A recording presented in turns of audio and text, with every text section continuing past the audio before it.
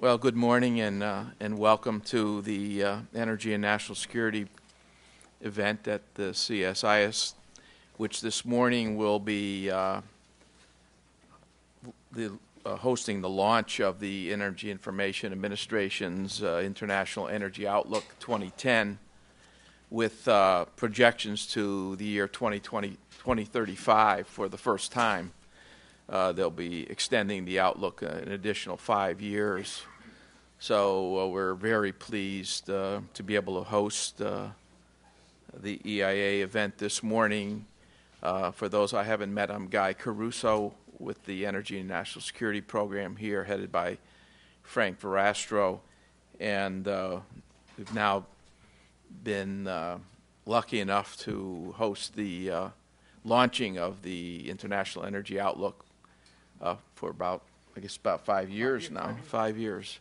And we're especially pleased to have Howard Gruenspecht, the Deputy Administrator of EIA, here to present the outlook this morning.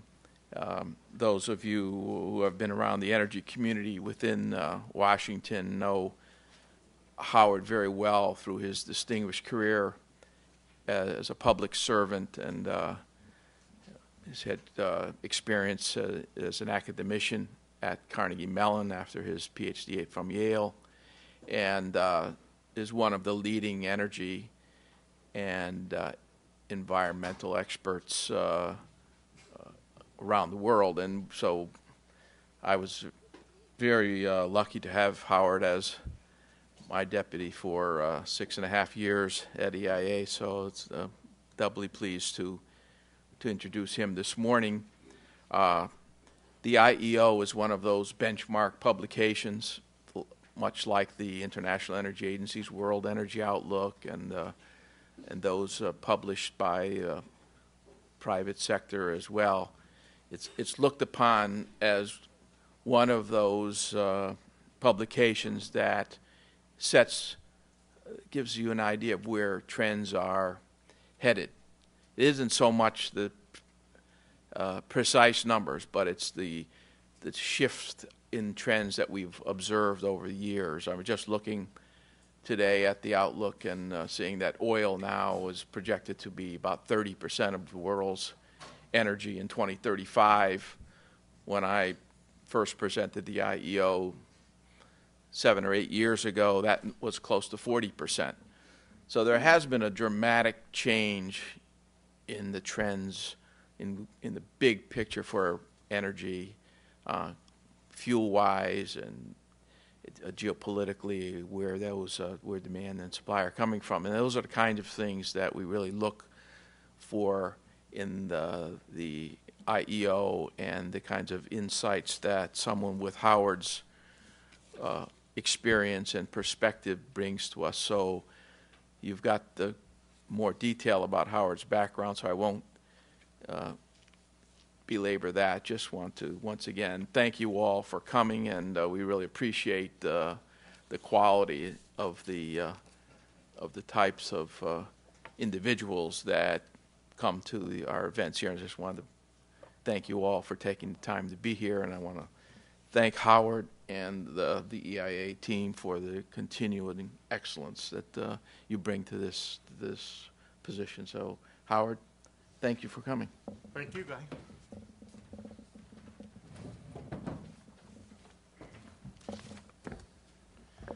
Well, good morning.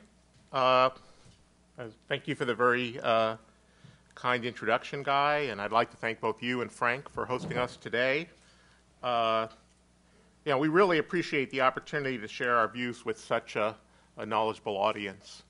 If we present this in DOE headquarters, all we get is short-term questions about what OPEC's going to do next week and what's going to happen in the Gulf. I assume we'll get those questions anyway, but at least we get some other questions.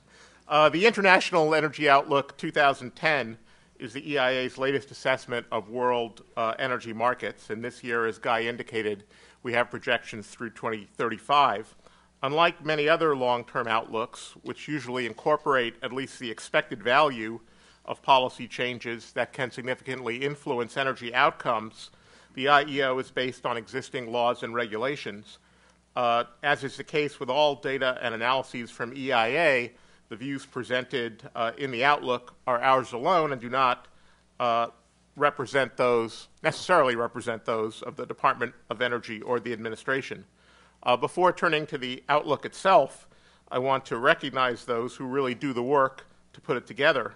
John Conti directs EIA's long-term modeling office. Glenn Sweetnam led the division that produces this Outlook. At least he led it until his recent detail to the staff of the National Security Council to help out on energy issues. Linda Doman, always a critical player, has stepped up to a leadership role in his absence.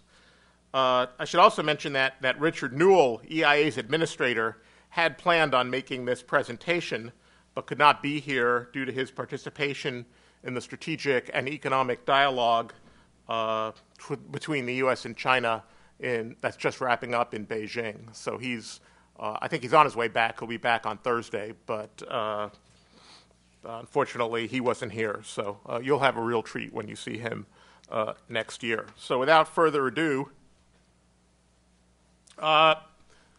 the IEO 2010 reference case reflects a scenario in which current laws and policies remain unchanged throughout the projection period.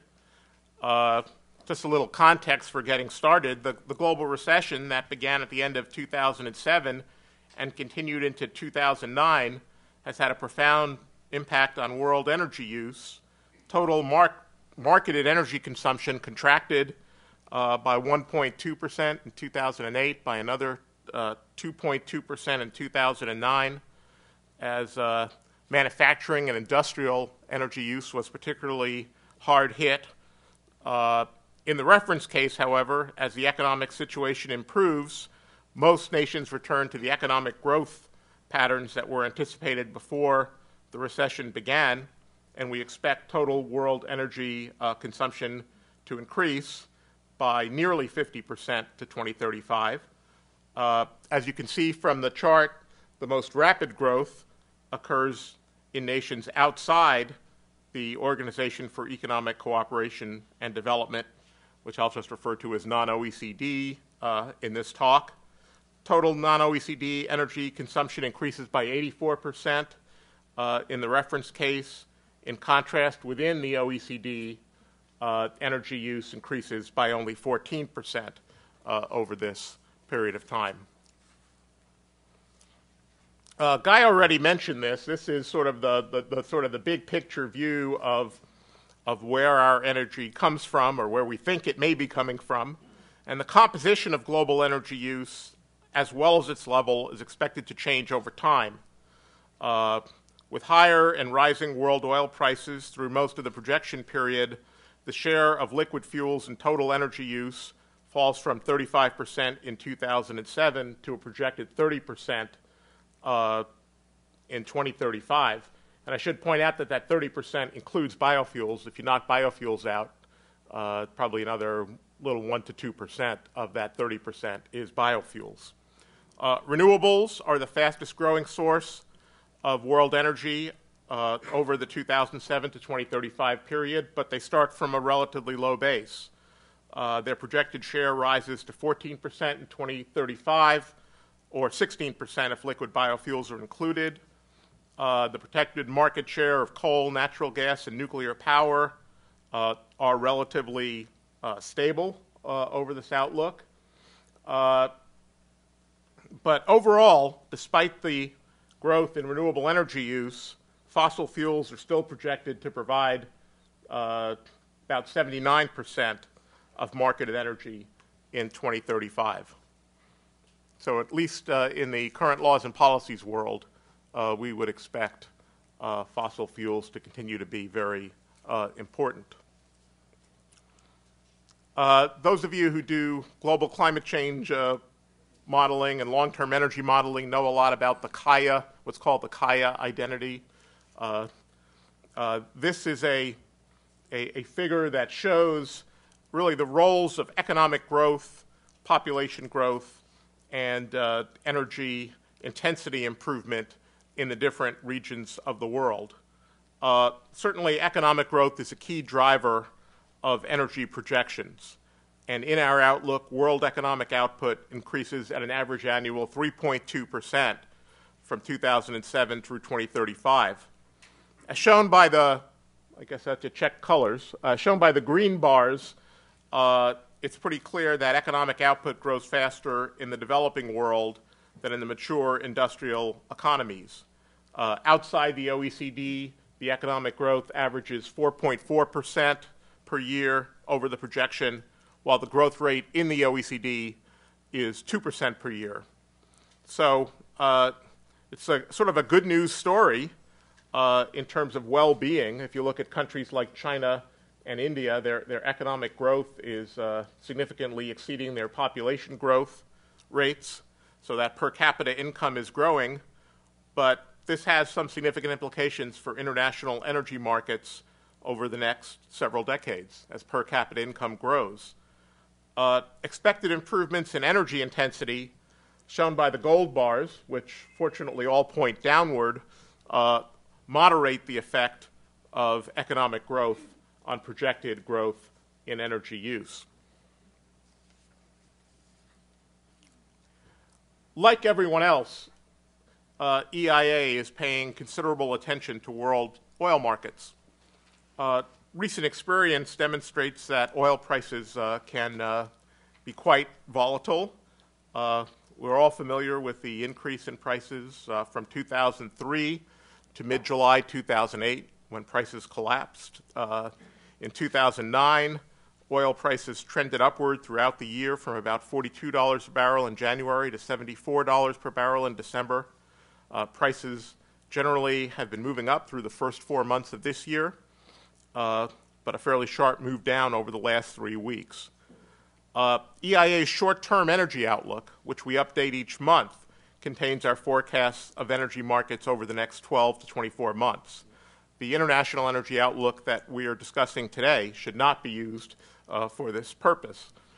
Even over the long term, however, oil prices can vary over a very broad range, as they are substantially influenced by both economic and non-economic above-the-ground issues, as well as by geology. Recognizing the uncertainty in long-term oil prices, our outlook provides 3 cases that span a very broad range of potential prices, and even those cases do not encompass all the possibilities. But I'll focus mostly on our reference case, and as the world economies recover, the reference case does reflect a return to higher oil prices, with the price of U.S. light sweet crude, which is what we use as our benchmark for these graphs, increasing to $95 per barrel in 2015, and that's in real terms, $2008, and $133 a barrel in 2035. The relationship between the growth in global liquids demand and the growth in non-OPEC liquids supply is an important touchstone of the IEO oil price cases.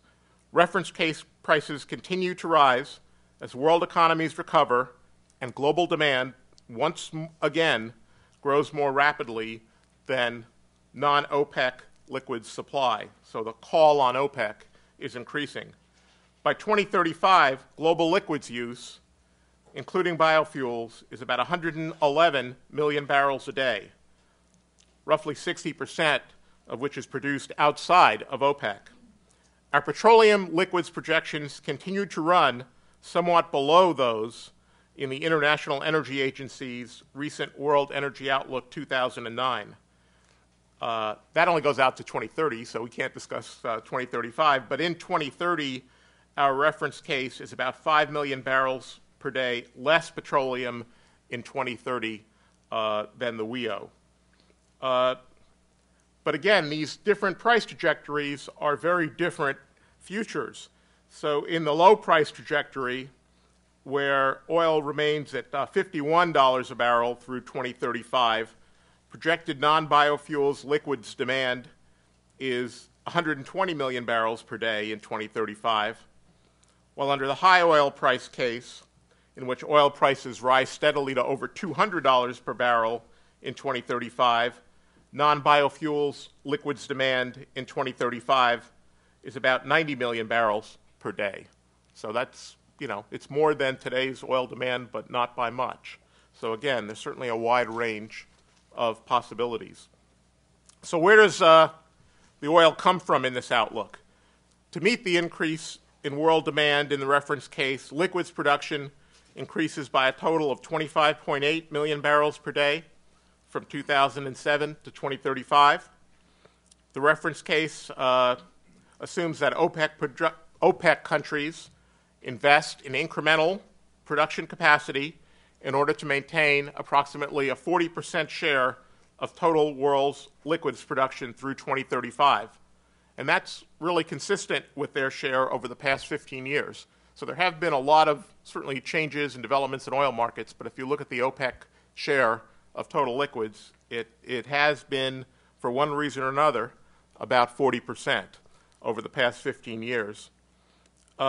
Increasing volumes of conventional liquids, that's crude oil, lease condensate, natural gas plant liquids, and refinery gain from OPEC contribute 11.5 million barrels a day to the total increase in world liquids production, and conventional supplies from non-OPEC countries add another 4.8 million barrels per day.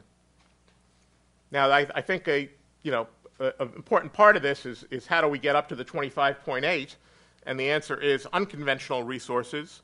And in that group, we include oil sands, extra heavy oil, biofuels, coal to liquids, gas to liquids, and at the end, even a little bit of shale oil from both OPEC and non-OPEC sources grow by an average of 4.9% a year over the projection period. And world production of unconventional liquid fuels increases by 9.5 million barrels a day. And by the end, by 2035, they account for 13% of production. So they're definitely a significant part of the picture. Not a major part, but a major part of the increment between where we are today and where we're going in this reference case. When I think of the National Security and Energy Program at CSIS, I do think of oil, so I'm going to drill a little more deeply into oil, then talk a little bit about natural gas, which is of great interest, a tiny bit about coal. So that's the agenda, if you wonder where I'm taking you. So looking deeper into oil, I'm now drilling into the OPEC production of conventional liquids. And we see virtually all of the increase in OPEC conventional production occurs in the Middle East.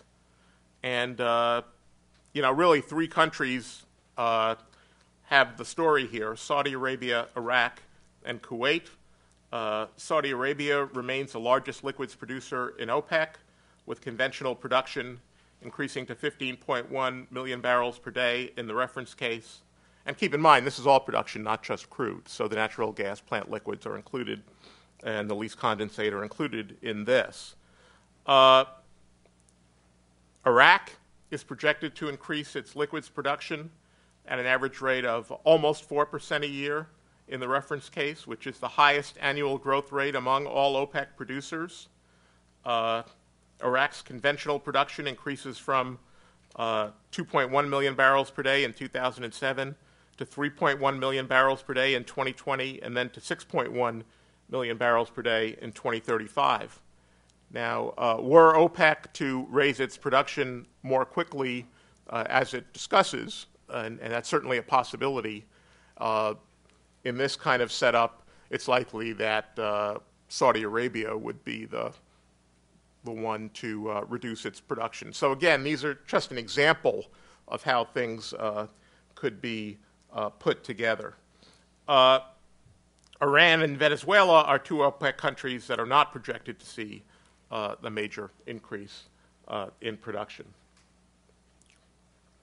Moving outside of OPEC, but staying in the conventional side, I guess this one is set up with areas with expected conventional oil production growth on the left, and those with expected declines more to the right. So you can see that we do see a growth in conventional non-OPEC oil production, despite the fact that there's maturity of many of these non-OPEC producing basins. And the increases are led by production gains in Brazil, in Russia, in Kazakhstan, and the United States. I should note that the U.S. projections, which were developed before the recent oil spill in the Gulf of Mexico, include expanded production of oil on the federal outer continental shelf. So that is definitely a part of this projection.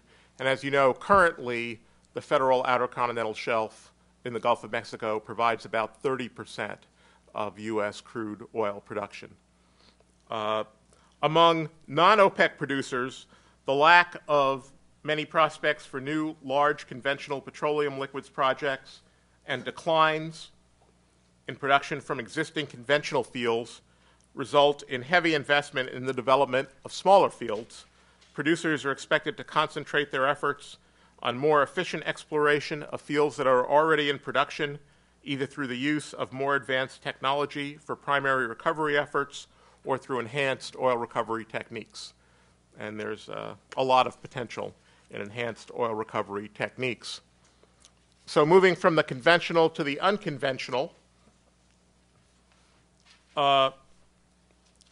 these resources, oil sands, extra heavy oil, biofuels, coal to liquids, gas to liquids, and shale oil from both OPEC and non-OPEC sources do become increasingly competitive in the reference case.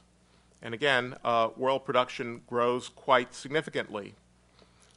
Oil sands from Canada and biofuels, and the biofuels are largely from the United States and Brazil, are the largest components of future unconventional production in the International Energy Outlook reference case, providing a combined 70% of the incremental unconventional supply over the projection period. So again, the extra heavy oil, which is pretty much tied to what goes on in Venezuela, coal to liquids, gas to liquids, and shale oil are relatively smaller contributors. Now again, to illustrate the effect of these oil price cases, I should note that the three cases that we look at each reflect alternative assumptions about the sources and costs of world supplies. So prices are not the only factor that differ across these cases. So in the high oil price case, key non-OPEC countries, including Russia, Brazil, and Kazakhstan, further restrict access to or increase taxes on production from prospective areas. And OPEC member countries, including Saudi Arabia and Iraq, restrain increases to production substantially compared to the reference case. So this leads to oil prices substantially in excess of the reference case path, and that dampens demand for liquid fuels, because even if in the short run the response to higher prices is relatively small, over time higher prices do make a difference to demand. Higher prices also enable increased production from both high-cost conventional and from unconventional non-OPEC resources that are still accessible and attractive for exploration and development. So in the high-cost case, demand for liquids other than biofuels is about 90 million barrels per day in 2035, about 17 million barrels per day less than in the reference case projection. So again, I think it's important to keep these other cases in mind, not overly focus on the reference case. I'm not going to discuss the different economic growth cases that will be provided in the full outlook. Those also have a tremendous impact on energy demand. Again, sometimes we are very concerned about energy demand and its relationship to prices. It is critical to recognize that economic growth and energy demand are intimately related, and I think we've all seen that over the last several years.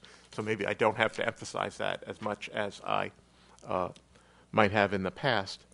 Moving to natural gas, we see projected uses increasing by nearly 50%, led by growth in OECD, Asia, the Middle East, and North America. again, with the world oil prices that we have in our reference case, and prices remaining high throughout the end of the projection period, consumers opt for comparatively less expensive natural gas for their energy needs whenever possible.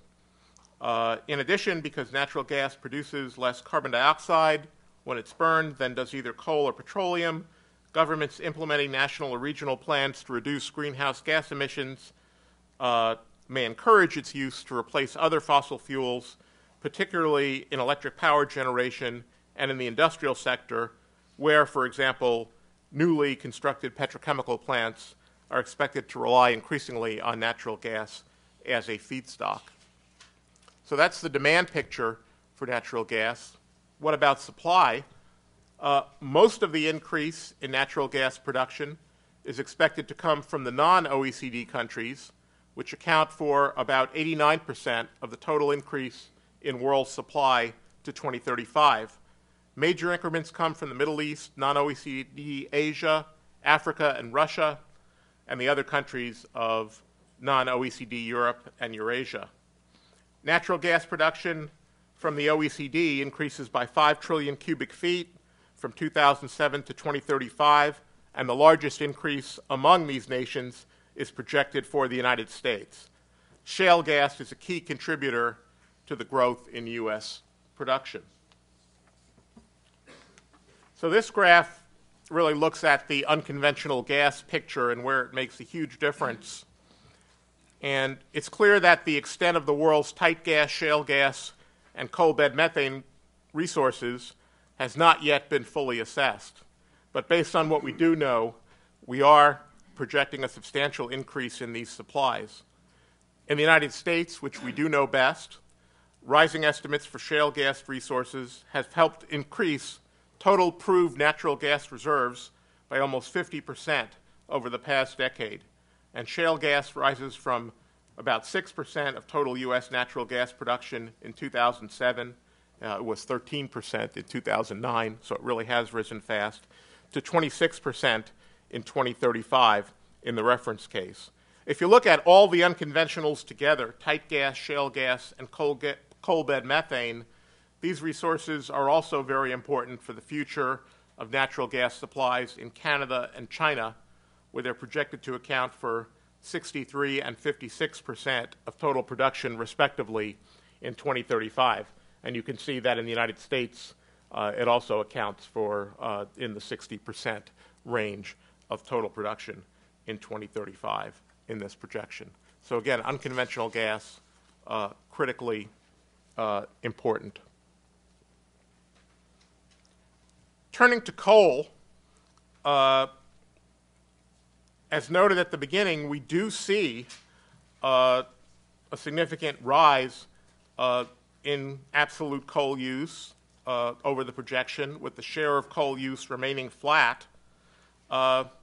However, in contrast to the projected rise in natural gas use, which occurs in nearly all parts of the world, the nations of non-OECD Asia, especially China and India, account for 95% of the total net increase in coal use over the projection period.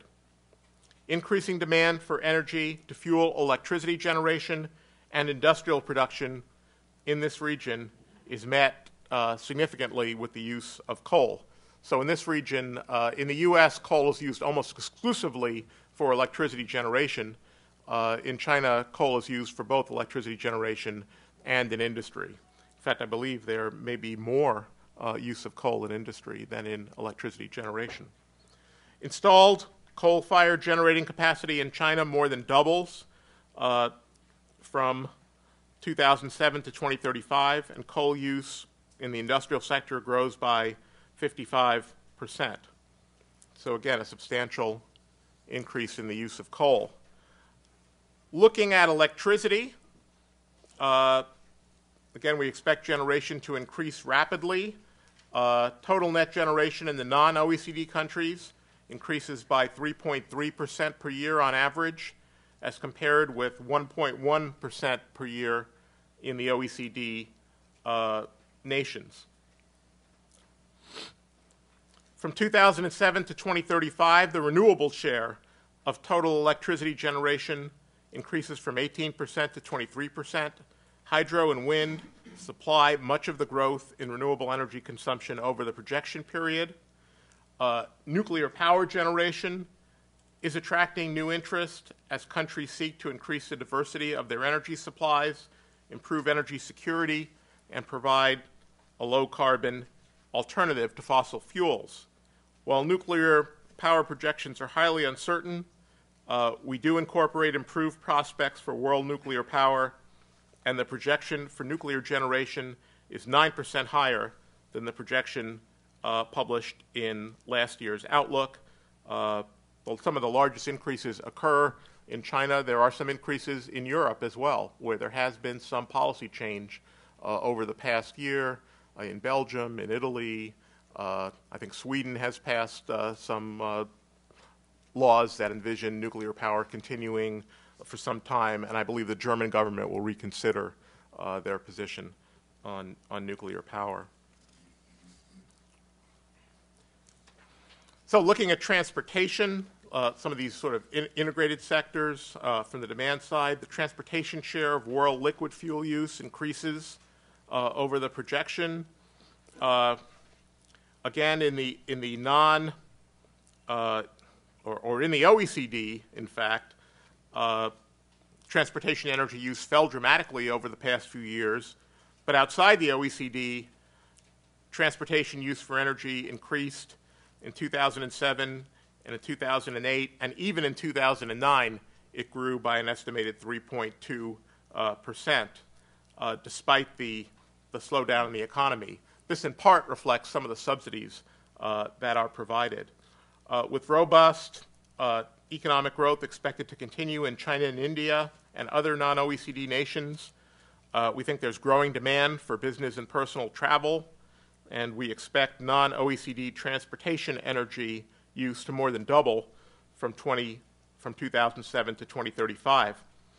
OECD energy use for transportation is a different story.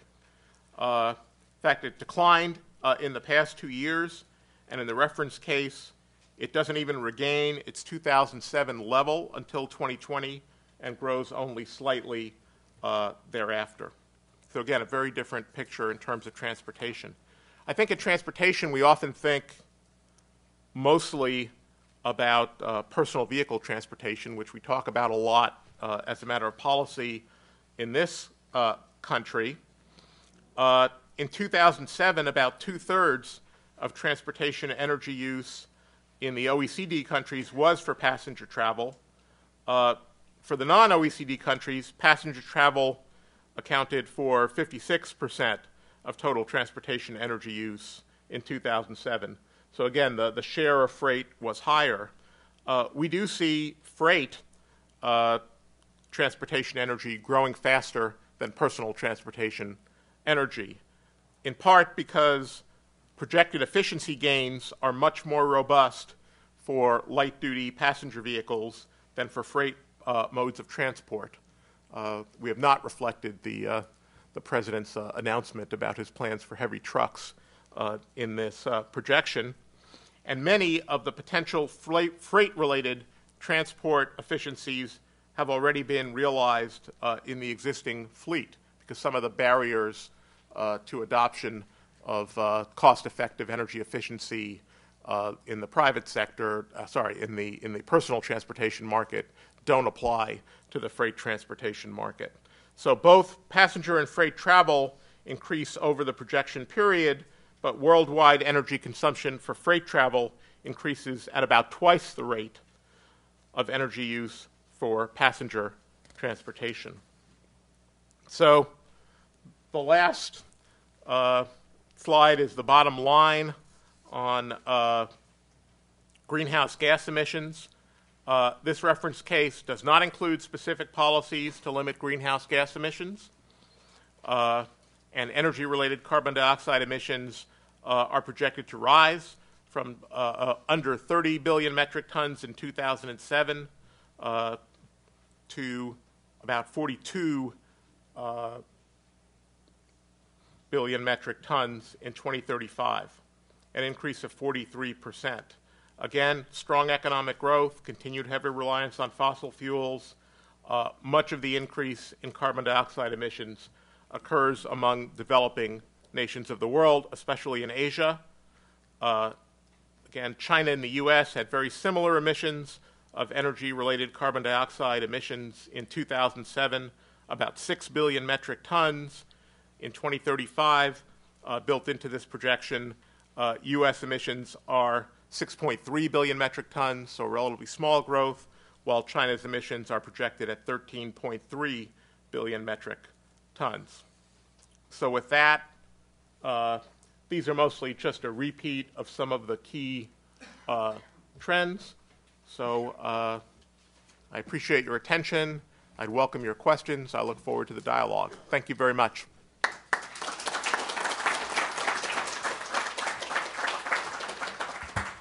Thank you very much, Howard, for a very clear and precise exposition of the latest outlook by the Energy Information Administration.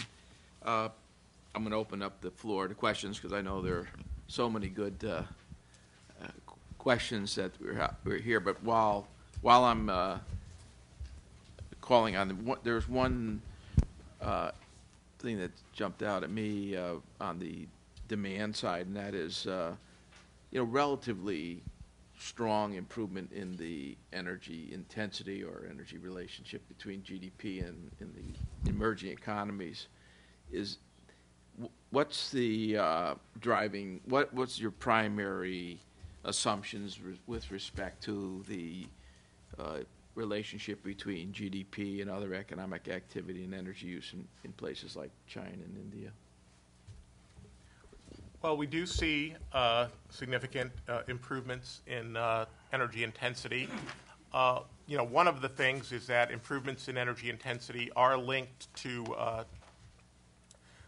often linked to the building of new capital equipment, and generally the developing countries are adding a lot of new capital equipment, much more so than the mature economies. I think we can see that in lots of places. We see that in the industrial sector. We see that in the electric power sector.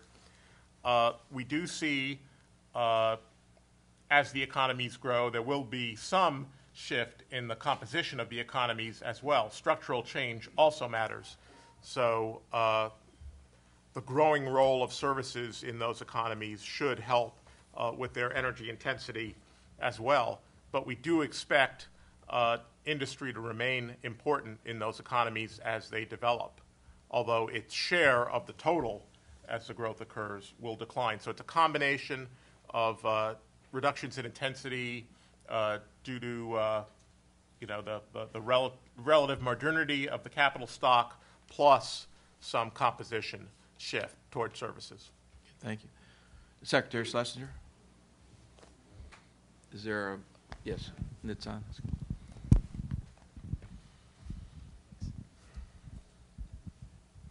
A couple of questions. First, we see the growth of demand within the OPEC countries, domestic demand.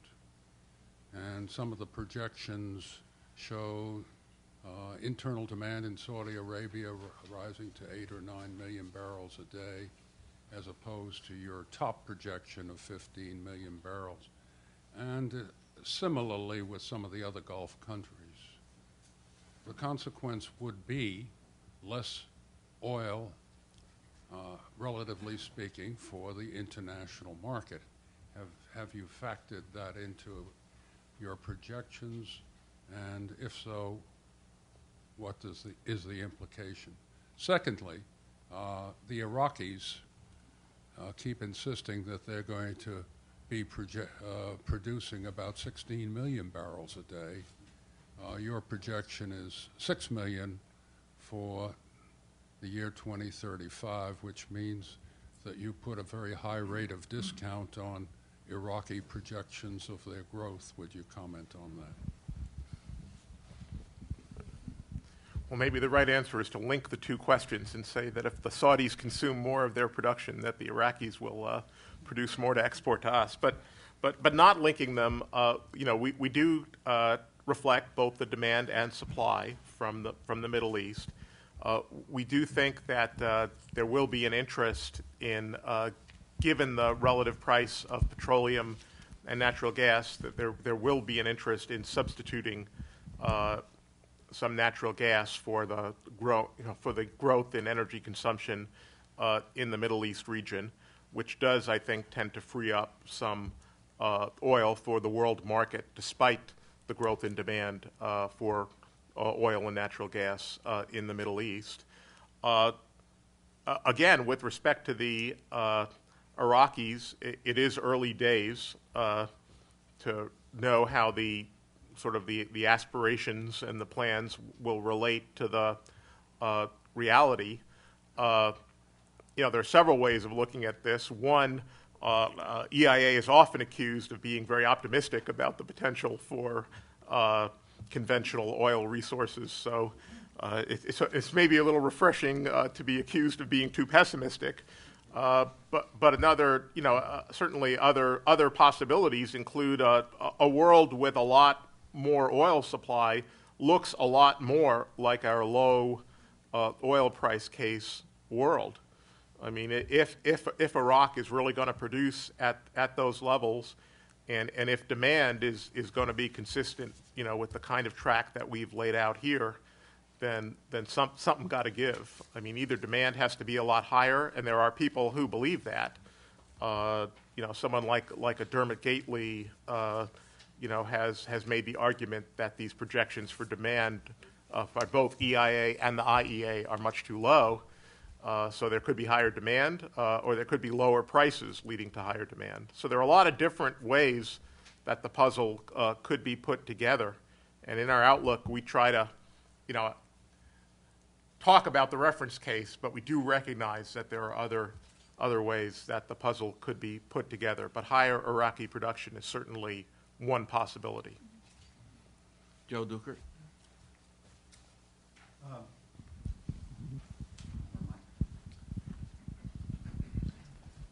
Howard, in the current version of NEMS, how are natural gas prices projected? Specifically, how closely in the 2010 outlook do they track world oil price? And to what extent does the model reflect the divergence between oil prices and natural gas prices that we've actually seen? Well, we do have a divergence between oil and natural gas prices in North America in NEMS. I should point out that when we look at energy markets, oil is clearly the globally traded, globally priced commodity. Natural gas is certainly globally traded to some extent, but transportation is a much bigger piece, if you will, of the price of natural gas, liquefaction and transporting LNG. So the world gas market is not nearly as integrated as the world oil market. And we definitely think that natural gas prices can differ regionally across the world in significant ways, whereas we generally view oil as having a single price, at least before subsidies and taxes around the world. So in North America, in NEMS, we have, on an energy equivalent basis, we have the price of oil about 3 times higher than the price of natural gas on a BTU equivalent basis throughout the projection in North America. So the price of oil rises, the price of gas rises at a much slower rate, in part because of the shale gas resource in North America and the strong resource base we have here. And we do expect oil and natural gas prices in North America to diverge significantly. And that can happen in North America, even if it's not happening as much in the rest of the world. Couldn't it happen in Europe also? it could happen in Europe also. There's clearly a lot of pressure on the oil-linked pricing of natural gas. And there's a question as to what extent, that system of oil-linked contracts can remain intact. It is giving around the edges already, as you know. Yes, sir. Would you please identify yourself, please?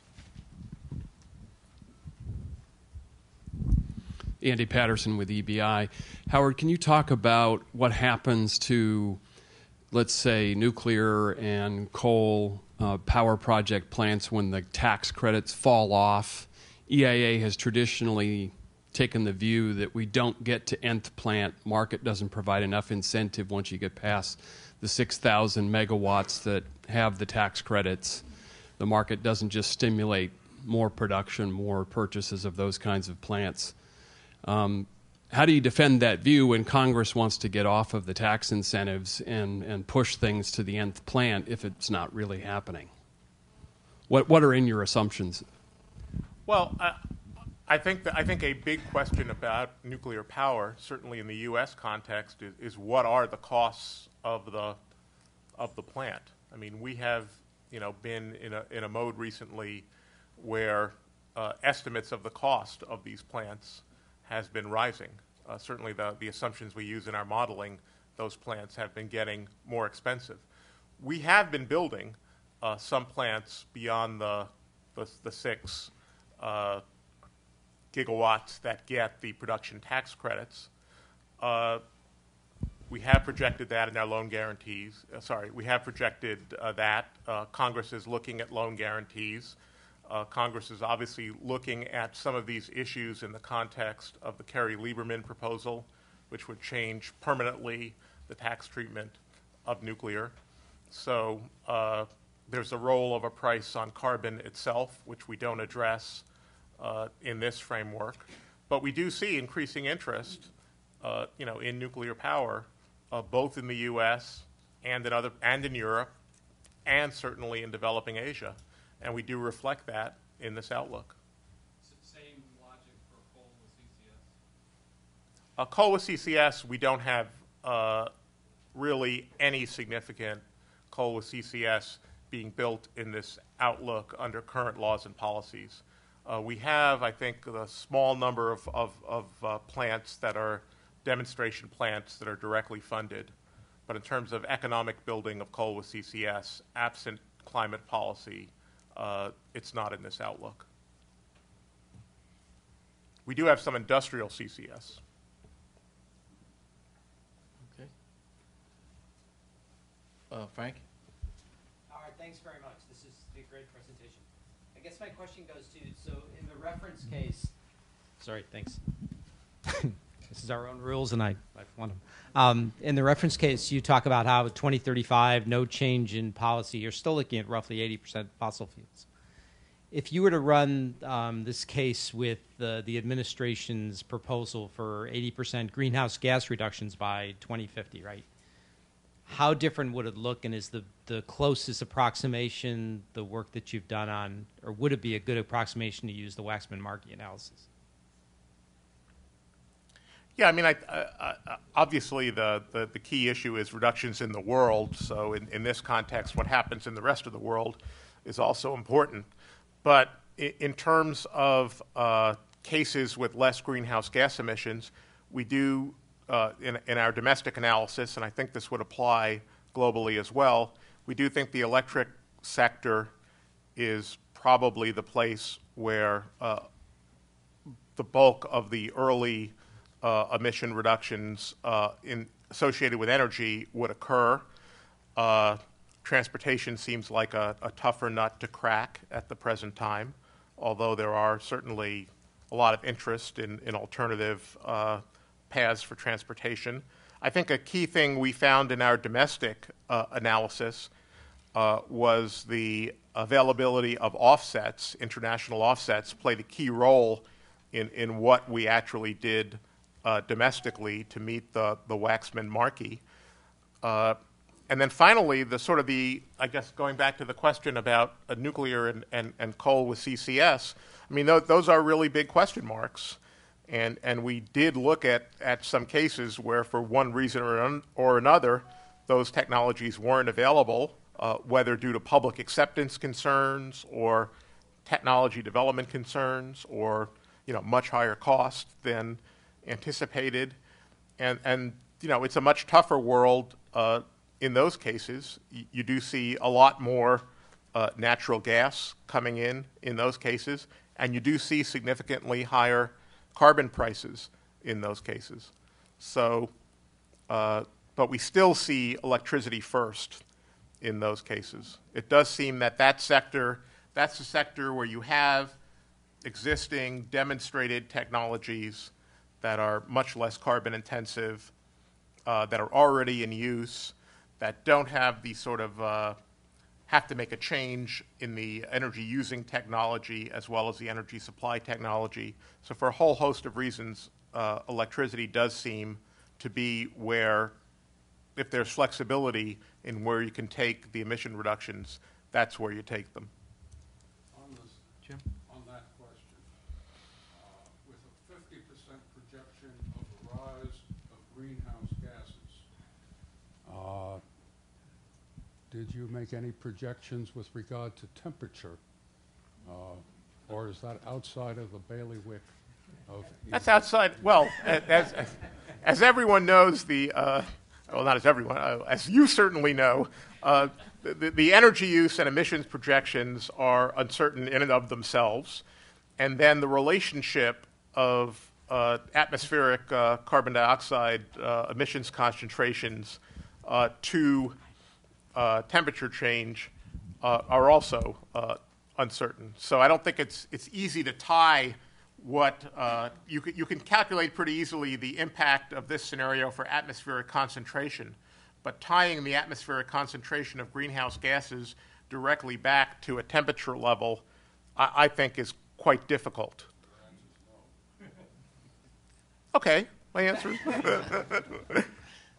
we did not do that. Yes, sir.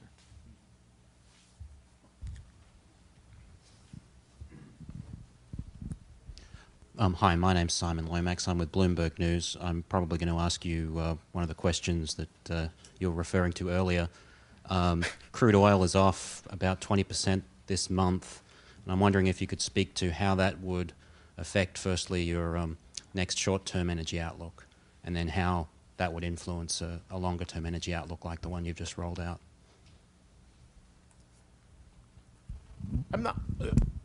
I'm not sure it would have a significant influence on the longer term energy outlook. In terms of the short term, again, when we look a lot at obviously the current situation, we look at the amount of oil in storage, we look at floating stocks of oil which are going up. It's also the case, though, that there doesn't appear to be any consensus within OPEC to reduce their production targets at the present time. Again, current prices are pretty similar to the prices that we had in December. They're a little bit lower than the prices that we have now. We're certainly going to look at it, but I don't think it's a radical change. If you asked us for our projection of summer gasoline prices next month, I know it'll be lower than what we published, in the May outlook. I think we had something like a $2.95 per gallon average summer price in the May outlook, with an average oil price of $83 per barrel. If prices were to drop or to remain where they are now in the low 70s. You might drop 25 cents a gallon off of that price, but I'm not sure we'll go that far because, again, the markets are telling us that there's significant short-term uncertainty, in oil prices. I mean, the probability of oil prices exceeding $100 a barrel in September, which at the beginning of the month were probably 1 in 5, they're now something like 1 in 20. But again, there is prices could go back up again. So I'm not sure that will take the full adjustment. Okay. Are there any, yes, in the back?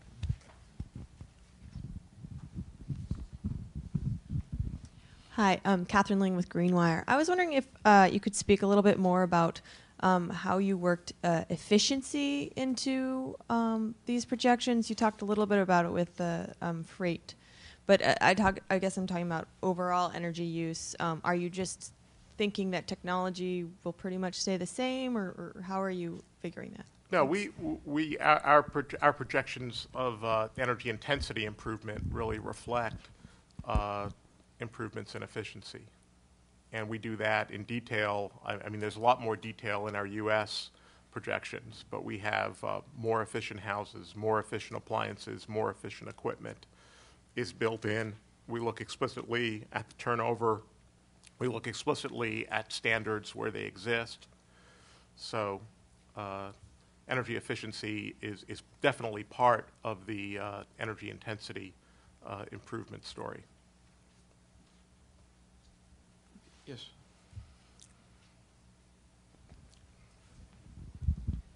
Hi, Will Pearson with Eurasia Group. I feel like it just needs to be brought up, the shale gas outlook, the variation in how much you think shale gas and other unconventionals on your in your reference case versus your high end and low end for unconventionals. How much of a variation do you see both in North America with potential environmental regulation and in other countries potential growth in production? How much do you account for that in your outlook? I don't think we really do price sensitivities on natural gas in the same way we do them on oil. Clearly, there's a lot of, as I said, it's still quite early days in the evaluation of the shale gas resource. It's further along in the United States than in other places. So a lot remains to be seen. There's certainly a lot of interest in shale in other parts of the world. We know Canada with the Horn River, that's likely to go. Certainly China looks like a country where, again, a lot of the issue is really demand and supply, not just supply. So in the U.S., you could imagine that there would be even more natural gas production and more shale gas production. But the issue is how are you going to use the gas? Unless you think that that we're going to become a gas exporter, or we're going to create liquid fuels from the gas, which is very, very, very expensive. Then the issue is you got to find a way to balance demand and supply for gas. So it comes down to industrial demand for gas and electricity generation demand for gas at a time when electricity demand is not growing that rapidly, at a time when we're bringing a lot of renewables into the electricity sector.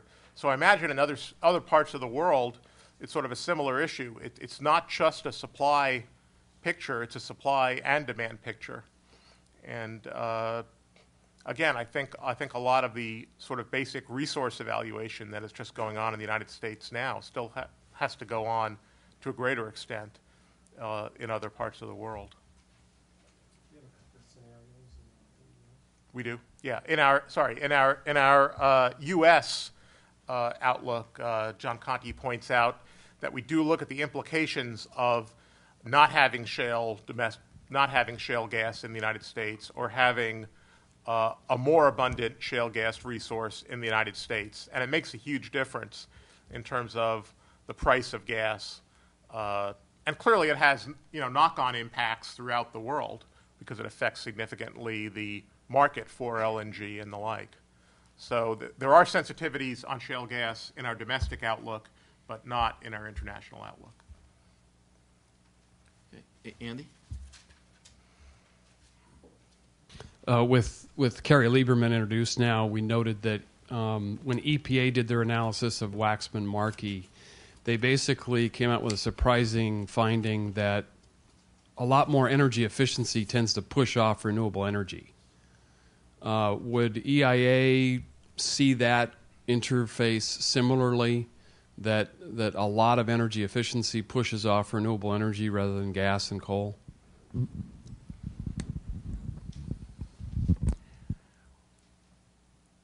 I don't want to comment on EPA's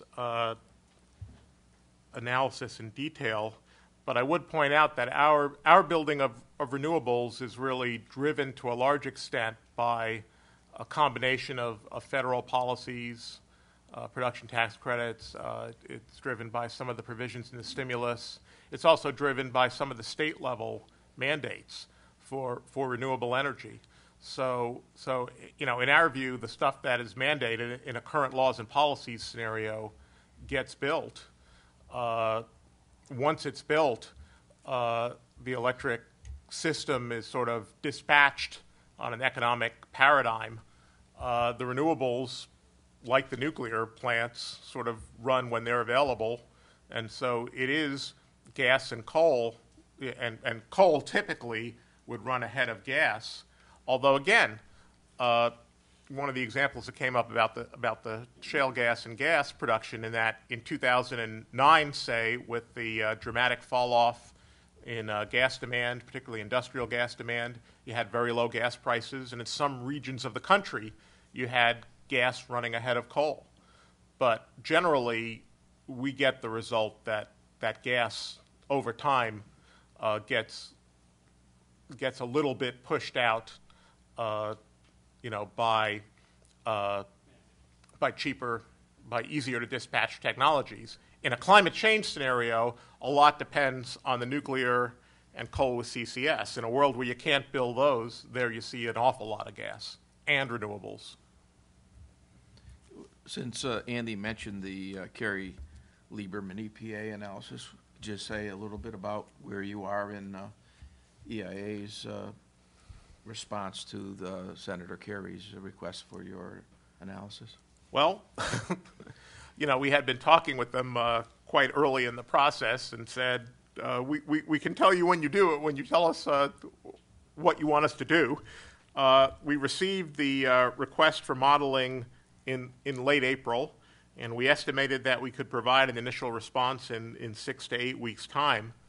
And on that schedule, we're looking at a sort of a mid-June to late June response, something we're working on quite hard at the present time.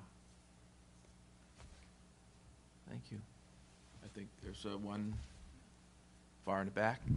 Oh, hi, Brian Kennedy. I'm with the Government of Northwest Territories in Canada. You mentioned the domestic demand might be so-so going in, according to your model, in the years ahead.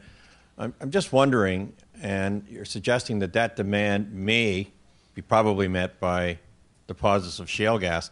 I'm just wondering where that puts pipeline projects such as the Alaska Pipeline Project and the Mackenzie Valley Gas Pipeline Project, which are both in the works. But I'm wondering now, in your minds, will they be pushed back significantly because of the deposits of shale gas and the so-so demand that you projected over the years? Test my memory of the annual energy outlook. I think that the Alaska pipeline, we have in our reference case coming on in about 2023. So it's pushed back a little bit. But interestingly, when we look at these sensitivity cases with respect to shale, if we do this thought experiment and said if you didn't have any shale, we would expect the Alaska pipeline to come on earlier, in about 2020. And I think when we looked at the case where we had a lot more shale resource, the Alaska gas pipeline did not come on until 2030. So because of the impact on prices. So the shale gas resource and our ability to use it has an impact on natural gas prices in North America, and that has an impact on the viability of these pipelines. So I think your intuition, is correct, that shale as an alternative to the pipelines transporting distant conventional gas to the demand areas, is a significant factor. Okay, well, if there are no further questions, that just leaves me to Jim, do you have one final one? Well, let me add one question. You have a projection for fossil fuel use in 2035 of 79% here.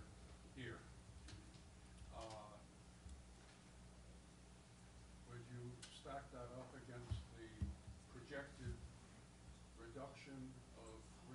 gas emissions of 83% out of the two of them fit together. Policymakers have a lot of work to do. With that, please join me in once again thanking Howard and the EIA team. Thanks. Thank you.